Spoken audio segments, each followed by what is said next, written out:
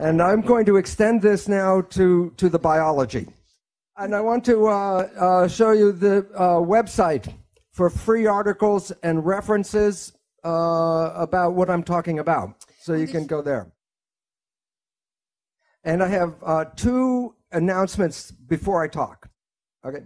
Number one, the science I'm going to present can change your life very profoundly. When I first started lecturing, I told people, with this science, you can create the most wonderful life on this planet. And then the people in the audience would look at me and go, your life does not look that good.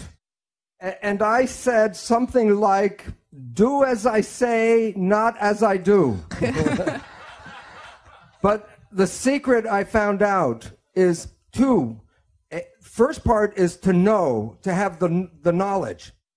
But the second part is the most important, and that part is you must actually use the science in your life or it doesn't work. And the truth, as I see it from my own life, is that if there is a heaven, I think it's here right now. And that's from using my own knowledge in my life. And that's the big point. Okay, and number two is the medical profession does miracles. However, there are great problems in the medical profession. Medicine does miracles with trauma, like if you break something or you got to cut something out or put something back in, they do miracles. However, if there are illnesses like cancer, Alzheimer's, diabetes, these kinds of illnesses, medicine does not do a very good job. And the reason it is not the practitioner, it is the education that we provide to the medical doctor. I was a professor in medicine. I taught medicine for 20 years. And we do not provide a proper and complete education. And the main reason, the pharmaceutical industry does not want us to teach how you can heal yourself. So if I say something bad about medicine, it's not the medical doctor. Okay. I am a cellular biologist. And I want to tell you about a misperception you may have. When you look in a mirror and see yourself and you see like one person looking back, that is not true. You are made out of 50 trillion cells, and the cells are the living entities. So you are a community, not a single person. But your mind is the government for the 50 trillion cells. And if you have a good government, you have health. If you have like a United States government, then you are sick. Dann schaut's schlecht aus. So the part that is the powerful part is in the mind. The cells, I will talk about cells for this reason. Because every function that you see in the human body is already present in every cell. Every cell has a respiratory, a digestive, an excretory system, a nervous system, and even an immune system in every single cell. So it's easier to understand how one cell works than to try to understand how 50 trillion cells work.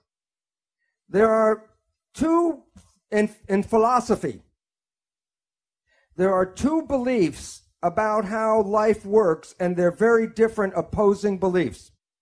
These beliefs come from the time of the ancient Greeks before Christ. And the first belief is from a man called Democritus. He is the man that gave us the word Adam. And this is what he said about how life works. That what you see physically is all there is. There's nothing in the empty space. If you want to understand life, then you have to understand atoms, and that means uncuttable. The smallest thing is an atom. And there's atoms, and then there's empty space. So atoms are in space. And then motion is when atoms hit each other and bounce like a billiard ball. So life is atoms colliding with each other. A completely different point of view is provided by Socrates. He has a dualistic vision. One is there's an invisible energy which he calls a form or a soul that gives shape to matter. That this energy was here before life and will be here forever. The energy is separate from matter. That the energy is perfect and ideal, and it is unchanging. Then he talks about the material world, the physical world, and he says that the physical world is imperfect or a corrupt shadow of the ideal. So, for example, you can imagine the concept of a perfect circle, but you can't, with a pencil, you can't make a perfect circle. So that the invisible world is perfect and the physical world is not. And this is the foundation of, like, the church that says that this world is not where we want to be. We want to be in the perfect world. So there are two beliefs of how cells are controlled. One is the control comes from the outside in, and the other is that the control is from the inside and goes out. The belief of the outside control is from Socrates, that a form or a soul comes in and gives life. And the followers of Socrates are spiritualists. In contrast, the followers of Democritus talk about atoms and mechanism. And in today's world, religion is the follower of Socrates, and science follows Democritus. Okay. The belief in Democritus is based on the work of Isaac Newton. Newton was studying what they believed the space and the stars were like a giant machine, a celestial mechanism. Then he created a mathematics called calculus and put in the data, for example, of the moon going around the earth, and he included mass, gravity, and acceleration. And with his equations, he could predict the accurate movement of the solar system. But he did not put God in the equation. He did not put spirit into the equation, or a soul, no energy. So he predicted the universe based only on studying matter. And in conclusion, he said the universe is a machine. And if it is a machine, then the concept of Democritus was right, and that Democritus was based on materialism. So science, including medicine, does not include invisible forces, energy, spirit in their understanding. And the concept of René Descartes, he talks about a body, and then he said, cogito ergo sum, and he came up with the mind. But after Newton, then we separate the mind from the body, and this is a vital force. And in Newtonian physics, which is based on matter only, you eliminate the vital force in the mind. And then medicine only has the body left to study, the physical body. So in the universe, if the universe is a machine, then you can take it apart and study it, and then you will know how the universe works by looking at the pieces. So they look at the human body, and the human body is a machine. So in medicine, they take apart the body, look at the molecules, and then try to determine your health by just looking at the physical molecule. So the mission of modern science is to obtain knowledge that can be used to dominate and control nature, which is a machine. So the important understanding is, where is the control in the human machine?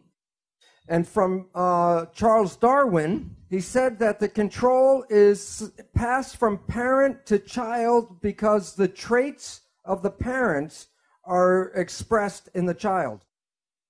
And since they were only looking for physical things, chemicals, they took apart the sperm and the eggs to find which chemicals control life. And 100 years after Charles Darwin, James Watson and Francis Crick told us the story of DNA. The DNA is a double helix, and the pattern for the human body's materials are in just one single helix. So each strand has a pattern. The pattern is in what they call bases. And the bases, the letters of the bases are A, T, C, and G, the genetic code. And the sequence of the bases determine the structure of protein. And there are over 150,000 different proteins to make a human body. The proteins provide for the physical structure, and the proteins also provide for your functions. Based on his belief, Francis Crick created what is called the central dogma. It is like the 10 commandments of biology. It says that you are protein, you're the protein, but where do you come from? And the information flows in one direction, from DNA to RNA to protein, which is you. So your fate and your structure is programmed in the DNA. The concept of the central dogma is what I taught in the medical school. And I did not know the meaning of the word